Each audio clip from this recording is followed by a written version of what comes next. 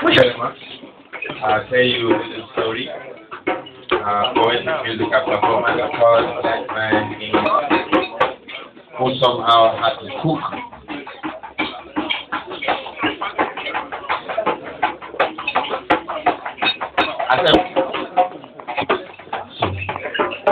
In European kitchen, the cockroach came in the wake of sleep.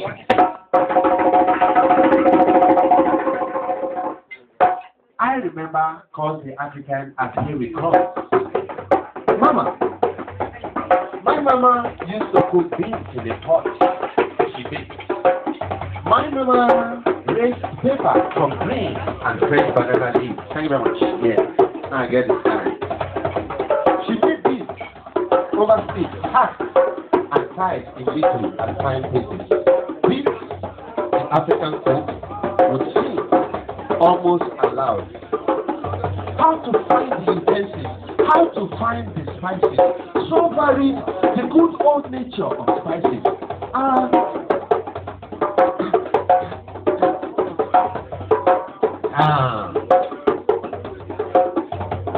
In the middle of every day, as children and the young ones look round in their walk, as young lovers walk past the street, proudly flaunting their obviously new love, a great ass raised to chop, a great of givers. Ladies and gentlemen, one hears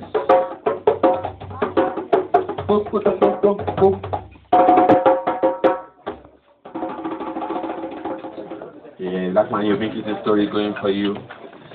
You know, as we try to enjoy our food, to the business meeting, Nigerians in diaspora, I'm going to continue telling you the story of Black man in the European kitchen.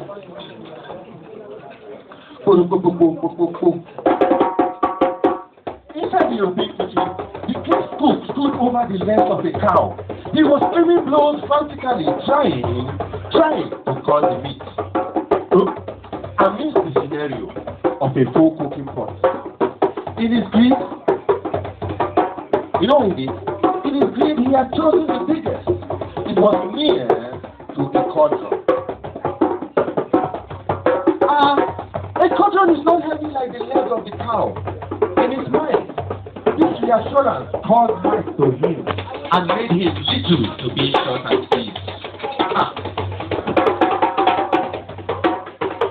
Now to find the pot cover to see the ladle, spring of the cook's festival. From far, the low scatter sound in the European kitchen took almost an audible reading. The cooking fire, which started to burn like leaves from divine instruction, had poured the water in a small blue flame.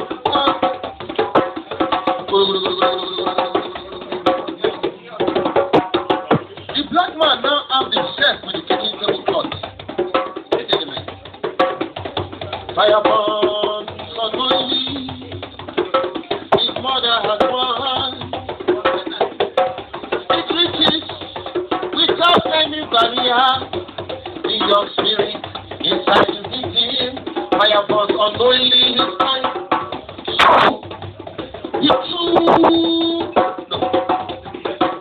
So he tied his tablecloth around his neck till the material round down to nearly his knees.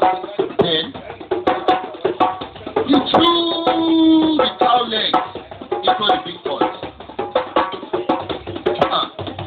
The food continued to cook. Later, the tasty smell of urine, or probably the rest, from the farm filled the whole house. The window was now a haze of damp and water which occasionally round down the window pane. Like his observation, since his upcoming explosion, the headful stop climbed up the stairs. Suddenly came a loud knock. Like the visitor or visitors were excited and happy. Blackman looked uneasily at his cooking at the window. Then he raised his head in the air, sleeping. He did not smelled so bad, he thought. As he opened, he was taken aback.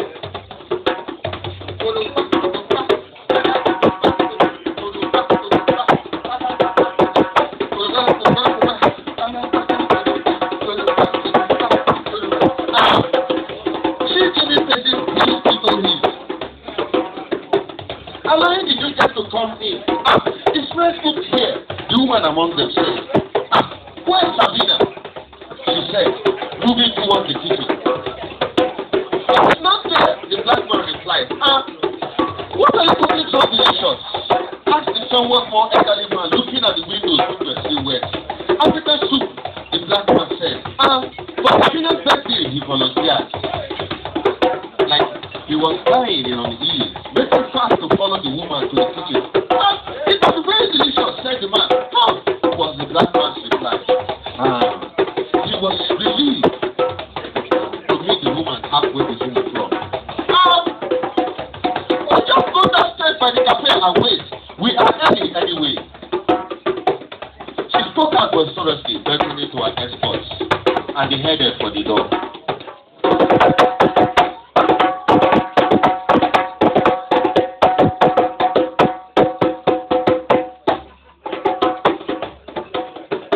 It is better so. It is so better so, said the cook and closed the door. It is so better so, said the vessel to the mortar and pounded. Thank you very much. Strong cook yam, strong to manage food for fingers. Talk about food. From the source, the black man looked up.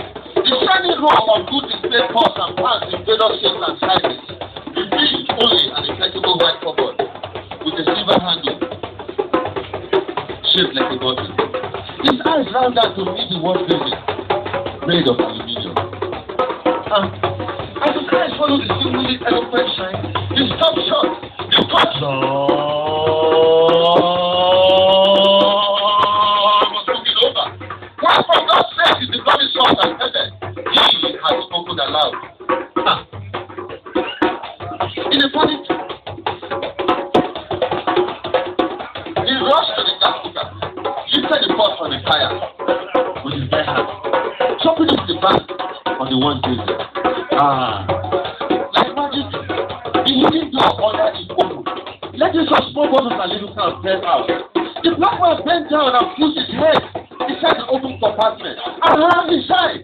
He then dipped his hand and made a big sweep of whatever was at his hand. Many small bottles and little cans shed all over the open floor. With the same cautious movement, he sat frantically and shouted as he grabbed, "Get in! Get in! Get in! Get in! Get in! Get in! Get in! Get in!"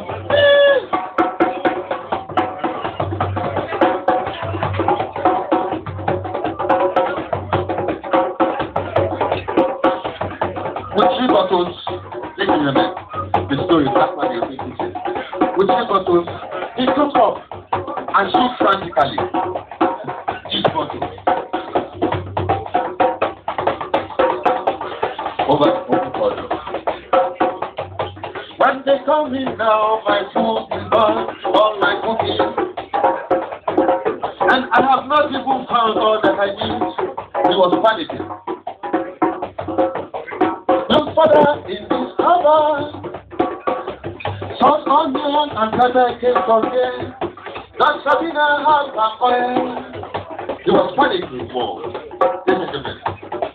He lifted the cauldron, placed it back on the gas cooker. Then he bent down again, opening the cupboard wide apart. Then he took out from it simultaneously. The remaining contents back down his side. Then they came falling out left and right of him. One long plastic container burst open, and gallon oil was all over the floor. Those who not eating, put your hands together. Let me hear. Yeah. He was the one who got it. You should have looked well, yes. At the same time now, he was still thinking, you should have looked patiently. You would have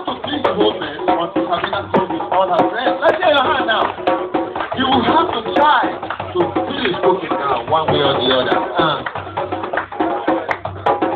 He didn't clean the person oil absent-minded. Through all his thoughts, he registered to see how the kitchen tablecloth started with the head and it had started.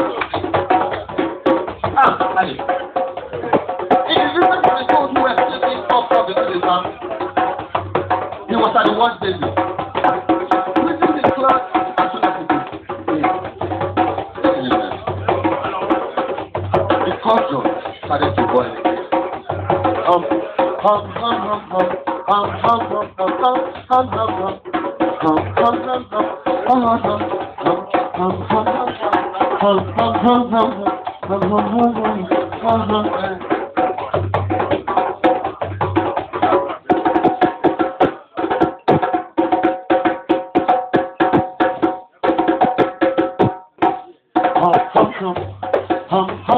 Everybody,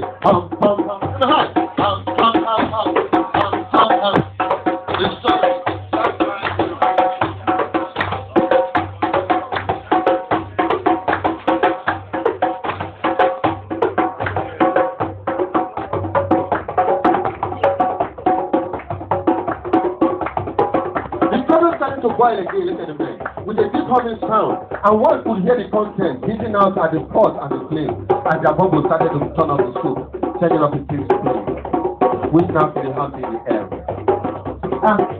He was going to the pot as he heard several knocks on the door. He ignored the knock and forced himself to go to the pot, ignoring the big thing. He flew the pot quickly away from the other burner, and then to the other side. Then he turned and bolted towards the door.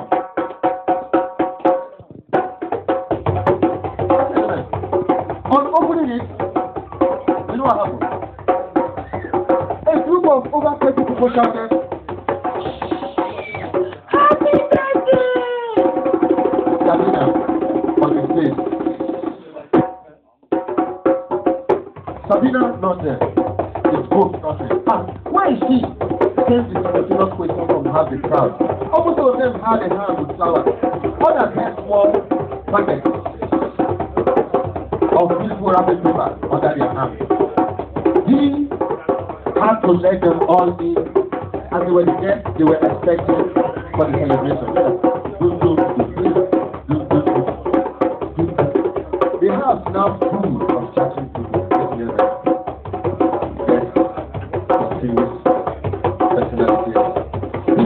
The big woman with the quiet voice and a company that came earlier. They had pushed their way into the quietest part of the room. There he could hear the rising conversation. And almost immediately he was alone. The guests had exposed themselves in a continuous conversation, which occasionally interrupted was by someone asking, "How did it go?" Suddenly, satisfied that he was alone among the different people, he did not have to go back to the kitchen. He walked boldly to the soup he had made. He dropped his head and speak furiously. His face lit up. The beast, almost a smile. Ali. He took 4 steps back.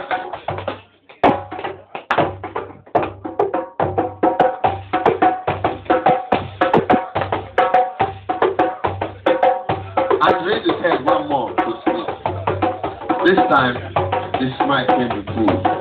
The eyes for wet, glimmering with satisfaction. Suddenly, you know what he saw? Listen to me. He saw the plastic ladle which he took in his hands. Then, he started to turn the soup. Reverently.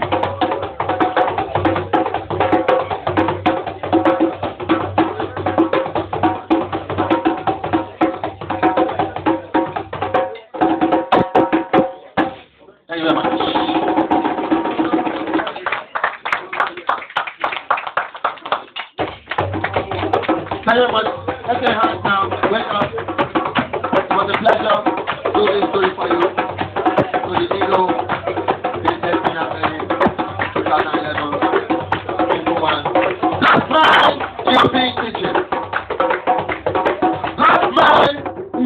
kitchen. Blackman European kitchen. Blackman European kitchen.